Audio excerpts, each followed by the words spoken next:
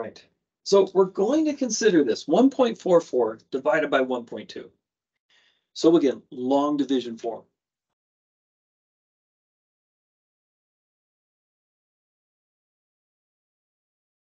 And move decimals.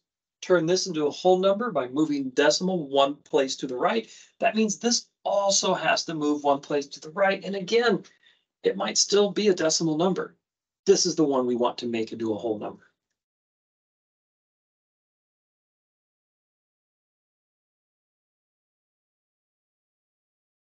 And then copy that decimal point.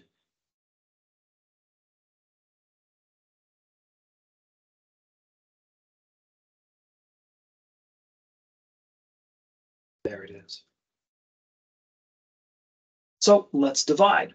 12 goes into 14 at most one time. 12 won't go into 1, but it can go into 14. Not perfectly, but that's okay. It goes in at most one time, and again, I place the answer over the last digit that I divided 12 into. 1 times 12 is 12, and it didn't go in perfectly, so we have a 2 there. But what we do is we just drop the 4.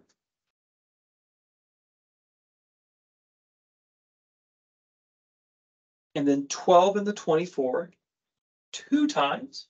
2 times 12 is 24. Subtract, and we're done. And that's the answer, 1.2. So that's it. Any questions? Let me know.